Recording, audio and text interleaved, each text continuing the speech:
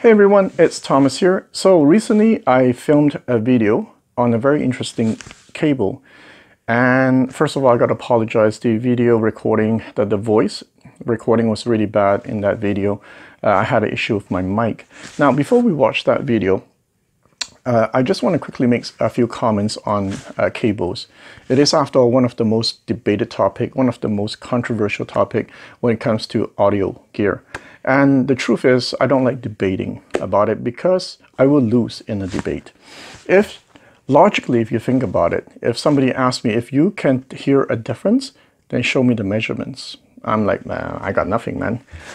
So I am well aware of all the counter arguments on cable, such as double-blind tests, placebo effects, and so forth. So let's just not use this space to debate. Right? You can do it in the forums, you can do it somewhere else. I'm not interested in doing that because, as I said, I will lose in a debate. So now, for the rest of you who still want to stick around, because you're just curious what I have to say about cables, then yeah, let's get to it. Now, I spent a lot of time trying different cables. And one thing I realized, having spent a lot of time with cables, is that I will fail blind tests. In fact, maybe 30% of the cables I try, I am confident that I can tell a significant difference. So I get messages, emails sometimes, people telling me that they have a few friends over and they test cables and they can't tell a difference. And usually I tell people like that, if you can't hear a difference, there is no difference. Just don't waste your time on it. Sure, I have friends who have hearing of Superman and they can tell difference, minute difference, yeah. But for me, when it comes to spending money on a component, it should be black and white. After spending a lot of time with cables, I come to the realization that cables difference is very subtle, number one. And number two, you can't think of it like oranges and apples, like speakers. The way I see it is that they're like apples. They're all apples. So if you look at this picture here, you have all kind of apples. Here's where the problem is. If you choose apples that are very close to each other, you might not be able to taste the difference. Worse yet, you might be choosing the same apple. It's just that it's planted in a different location. So that's why a lot of the cables I tried, I can't tell a difference. But over the years, I've gained the experience that I'm able to pick certain cables where I can pass blind tests easily. So for those of you who are still on the fence on it regarding cables, if you look at this picture here, then what you should realize is that there are a lot of different kind of cables: silver cables, copper cables, coaxial cables, and so forth. And if you want to convince yourself once and for all, if you want to overcome the placebo effect. Now, when I say this, I mean it this way. I don't believe cable makes a difference. Therefore, I cannot hear a difference. Is as valid as I believe in cables, so therefore I can hear a difference. If you need to overcome that, the fact that I can't hear a difference because I don't believe it, and this is where you have to choose two extreme, right? If you choose the apple on the top right and the apple on the bottom right, you will be able to tell a difference. So that's why when I meet people who come over to my place, it's very easy for me to demonstrate to them the difference in cables. I just have to choose the extreme.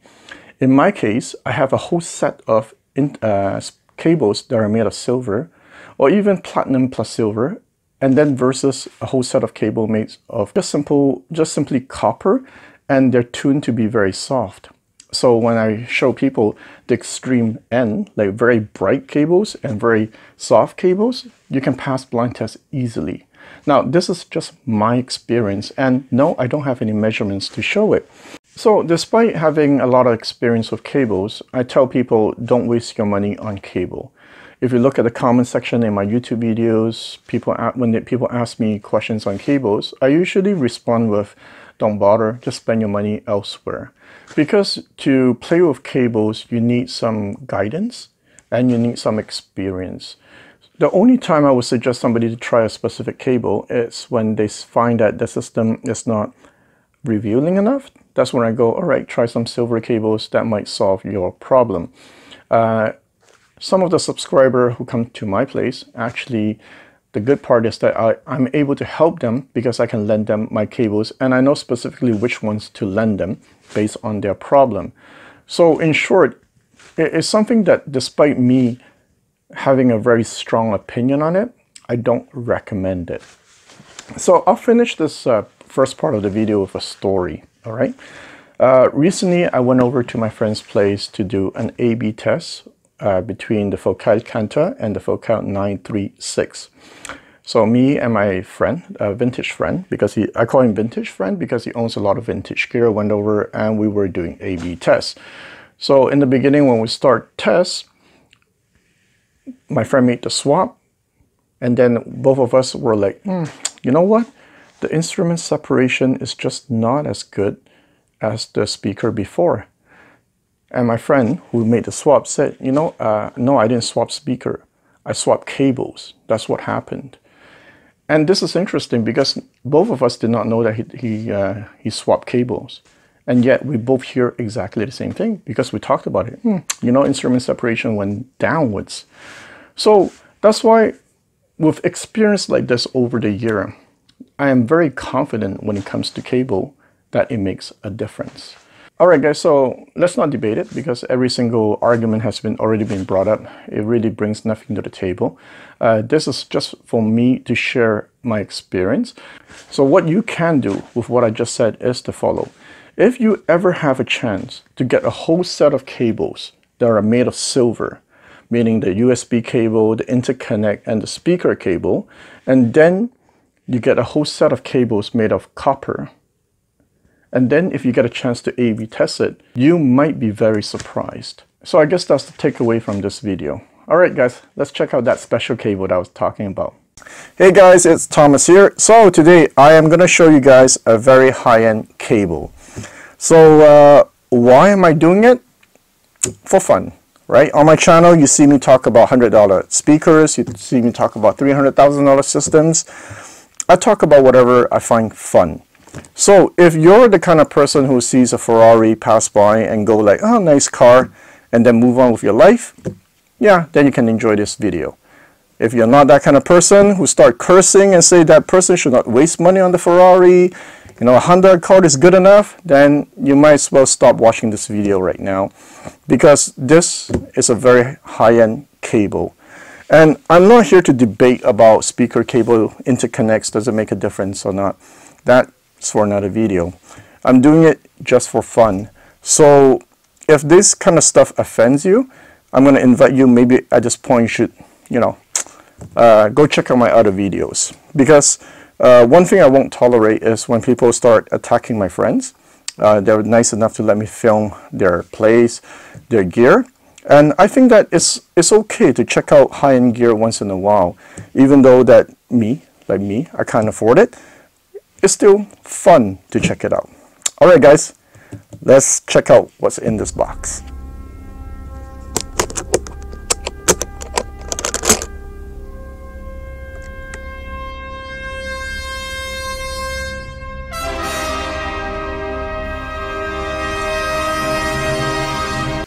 Alright guys, do you really think I'm going to make a serious video on a 22,000 MRSP interconnect? Come on, it's for fun. So the interconnect comes in a nice suitcase. You can tell it's hand built, leather wrap. Even the handles are made of leather.